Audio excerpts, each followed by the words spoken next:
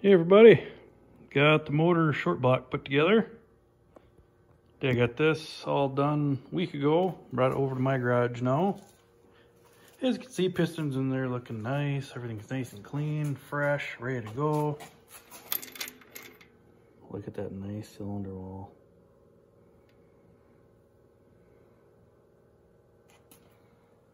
Gotta dress it all out, but we'll do that in the tractor. Brand new filter, brand new gaskets again. Just gotta put the rear main and stuff in on the engine stand. You can't do that, so I have to wait till we get up on the cherry picker. But we'll swing over here, go to the tractor.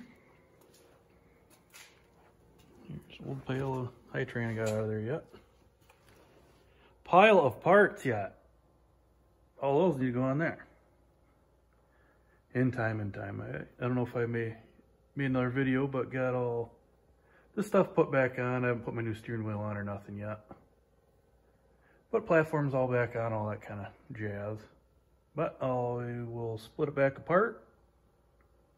Get the motor block in there, bolt it back up, put the front end back on, and go from there. Just a pile of parts that need to be put back on. Giant puzzle. Needs a clutch. Stuff in the way all over the place. I'm not going to put a new clutch in it right now.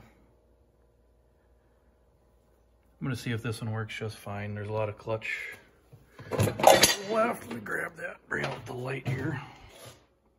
A lot of clutch material left. I'm just going to clean it again and see if I can get the oil out, because that rear main was leaking and got on the clutch and made it slip.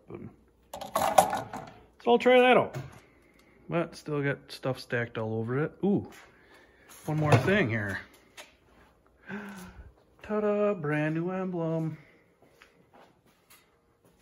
Yes. Every time I walked by it was making me angry. So I bought one, threw it on there. But maybe it'll be less of a clothes rack here coming up. Stay tuned.